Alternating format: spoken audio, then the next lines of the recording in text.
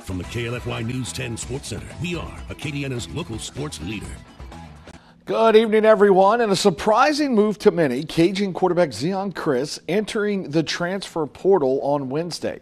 He played 8 games for the Cajuns this season and threw for over 1,200 yards with 11 touchdowns and 5 interceptions. He rushed for 492 yards and 6 touchdowns in his appearances. The move a bit confusing since Zeon looked to have the inside track on being the starter next season. We'll see what happens. All right, the Cajuns picked up 15 players.